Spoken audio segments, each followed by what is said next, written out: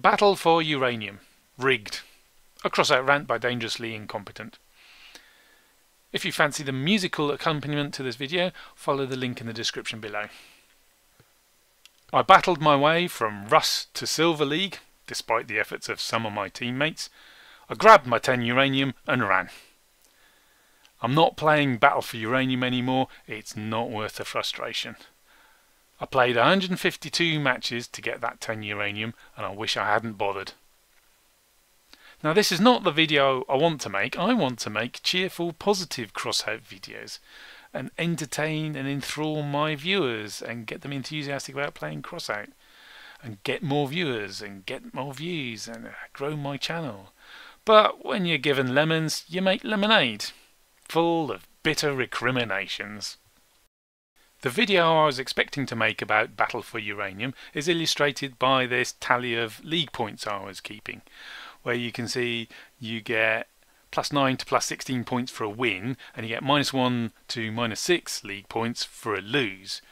You're getting 3 times as many points when you win as you lose when you lose the battle. Which means so long as you're winning more than a third of your matches, you can progress through the league. You can just grind your way to silver and get your 10 uranium. Very achievable, off you go. A positive video about Crossout. But I can't make that video because when I got to about 50 league points away from Silver League, the scoring changed noticeably. I was losing far more points on a loss and I was gaining far fewer points when we won a battle. And this made the last 50 points to get into silver such a grind. Much wailing and cursing and gnashing of teeth. And it's so noticeable, the change in the scoring, that I'm going to say league points are rigged to prevent you from getting into the Silver League and getting that delicious uranium reward. That was my experience in Battle for Uranium. What's yours been like? Because after all, I'm only going off one person's experience, mine experience. It may have been just the way my battles panned out that made getting the last 50 points into the Silver League such a grind.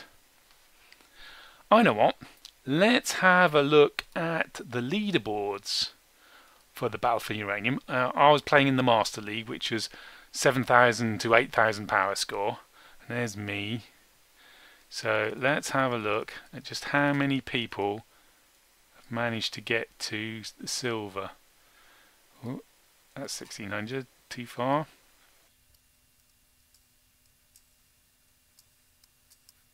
There we go. 2,370 people have got into Silver League or higher and got uranium. Well, actually, it's probably a little bit more than that because the leagues aren't safe. You can get into Silver League, get your uranium, lose a couple of more battles and sink back down into Bronze League. So maybe it's a bit more. Around 3,000 people have managed to get to Silver League and get uranium, and that's just with the 7,000 to 8,000 power score build. That's not a lot of people. I would expect a lot more people than that. I expected a lot more people than that to get some uranium out of this. Or is it a damning indictment of the number of active players left in Crossout? Because there's only like 2,400 players got uranium, because only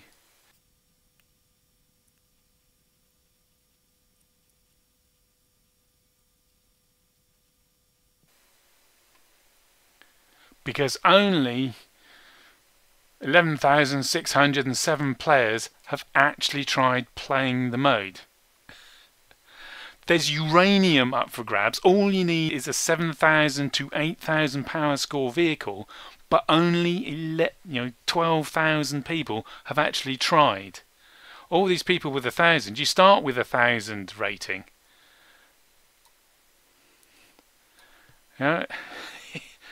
Out of 79,000 people, only 12,000 have actually tried playing this battle mode, despite it being not very strenuous entry requirements and uranium as a reward. Not a lot of active players, I feel. Maybe the league points are calculated to only let a percentage of the players into the Silver League. So there's only 2,000 odd people getting uranium because there's only 12,000 people playing in the league. Whatever. Dear Targem, whoever's responsible for this miserly uranium reward, whoever made that decision to go, oh, we're only keeping a uranium for a select few, you need to stop them making design decisions. They're killing the game. Get rid of them. You could have had a lot of happy players if you let them earn the uranium after a modicum of effort. You know, play 100 battles in this, roughly, without quitting out or just suicide charging, whatever, and you get 10 uranium. As a taste, that's all it is. 10 uranium's nothing. You still need 600 for a relic, so it's just a taste, but it's enough to keep people enthusiastic. I earned uranium this week. I'm making progress. I'm moving forward.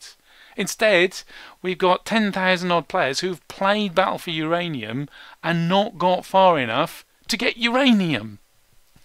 It's like, was it 80% of the players have not got uranium despite trying for it. So next week in Clan Confrontation, which Battle for Uranium has replaced, it's the same battle, it's just got a league attached to it with the uranium. But next week in Clan Confrontation, I predict that player numbers are going to be right down. They're going to be significantly down because so many people will have played Battle for Uranium, had a negative experience, and no worthwhile reward. And they go, well, stuff clan Confrontation, not playing this again. When you move up into Silver League, you get 10 uranium. If you manage to move up into Gold League, you get another 10 uranium. And then come the ranking rewards, which are really juicy. The rewards of uranium. But these just add insult to injury for the majority of players. Because it's the same old top clan players who are grabbing the top juicy rewards. And their ranking rewards, their end of event ranking. So these people are still fighting. These number one might not be number one tomorrow afternoon because they lost a few battles and someone underneath has won a few battles. So they're still playing. They're still playing heavily. They're the top players, and all the time they're playing, they're just ganking everyone else who is not so top and making it impossible for them to move up to Silver League and just get 10 uranium, just get a taste. This is exactly the same issue as we have in Clan Wars. Targem hasn't learnt.